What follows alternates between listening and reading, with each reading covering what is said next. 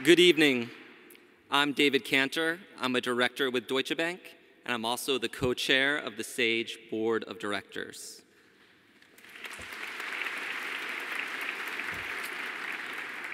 Wow, Pat. That is a hard act to follow. It's pretty obvious in your family, the apple doesn't fall too far from the tree.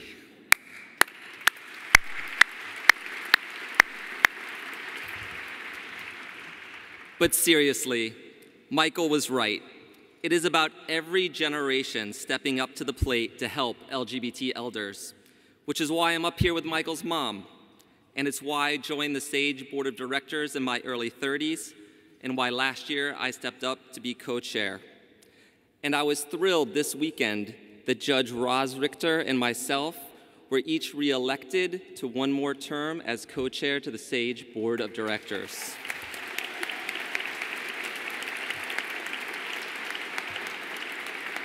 Thank you. Our LGBT elders have always been our pioneers. They've paved the way for the range of lives that we live today. Diverse and open lives that may not be perfect, but are much easier than what our predecessors faced. Think about the stories that Charles told earlier. Think about Raphael's friend Lou. Think about the videos that you've seen, some of the constituent stories you've heard. None of this would be possible without SAGE. Tonight is an amazing night, and just by being here, you're already showing your generosity.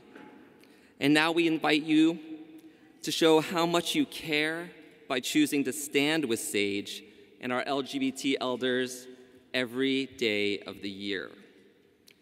And the way that you can do that is by making the decision tonight to become a major donor to SAGE.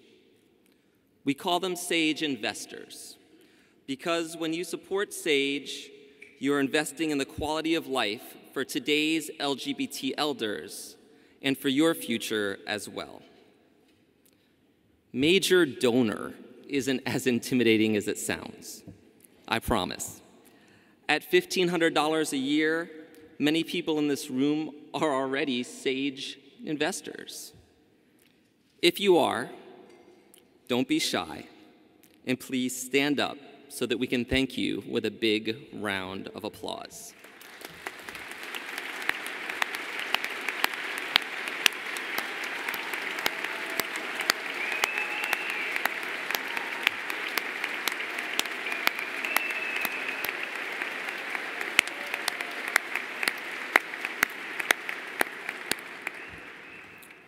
If you're not yet a major donor, tonight's your chance.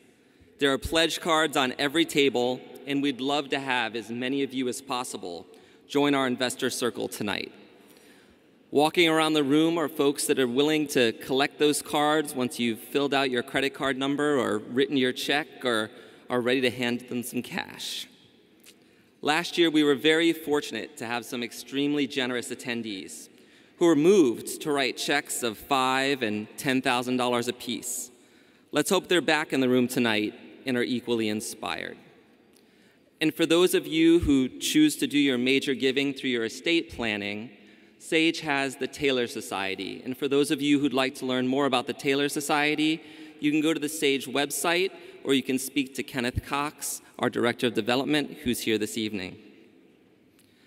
And for those of us for whom $1,500 may be too big a gift to make all at once, we invite you to join the SAGE Associates Investor Circle, where you can give on a monthly basis and still have a significant and meaningful impact.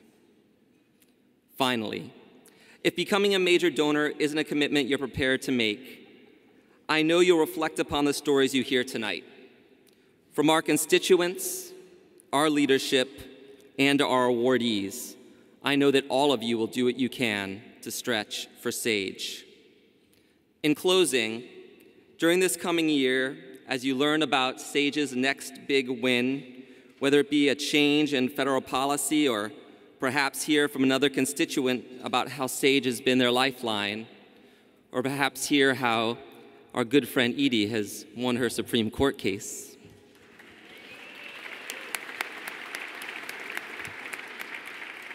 You'll know in your heart of hearts how your generosity has connected you to your community and allowed Sage to continue its legacy of services and advocacy for LGBT elders. Thank you for your generosity, and enjoy the rest of your evening.